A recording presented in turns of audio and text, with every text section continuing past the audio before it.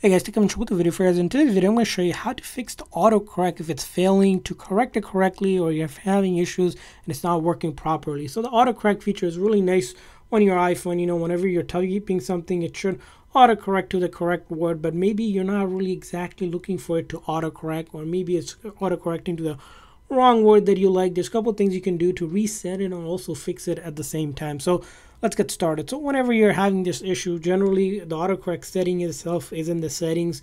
You go to general, and under the keyboard option here is where the auto correction happens here. So as you can see, auto correction is turned on by default. Let's say you get to a point where the autocorrect is just completely off. Some people, what I see they do is just turn it off and not use autocorrect at all. And if that's a preference that you like, you can check it out, see if that makes any difference for you. But generally you want autocorrect on, right? So if you do want it on and you're having issues, one of the other troubleshooting steps you want to do is in your settings here, go to general, and go all the way down here where it says transfer reset iPhone. Click on the first option to reset and go ahead and do a keyboard dictionary reset. We'll reset any custom keyboard dictionary that you had. As you can see, your custom words you typed into keyboard will revert back to the factory setting. It's required because over time you may have entered some words incorrectly, or you entered it correctly and it's all messed up.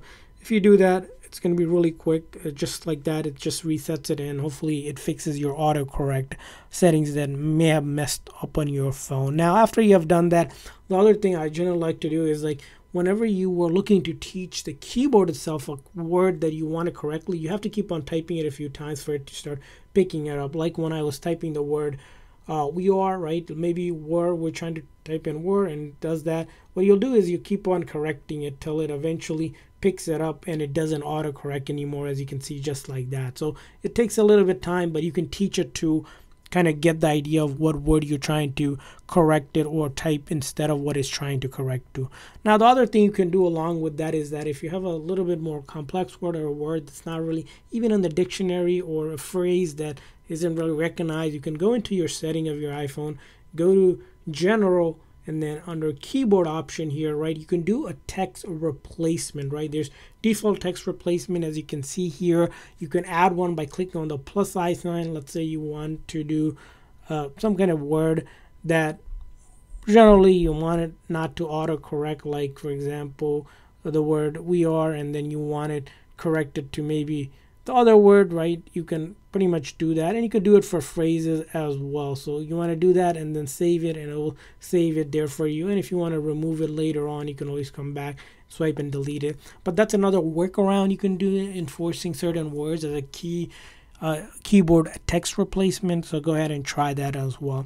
Now, the other thing you want to do in your setting is that for predictive words, you want to ensure that is turned on if you're not going to be using autocorrection. And the reason why you want that predictive on is that for your keyboard is that it can start learning and predict what you're trying to type, and that's important. If you have it turned off for some reason, I recommend keeping it turned on.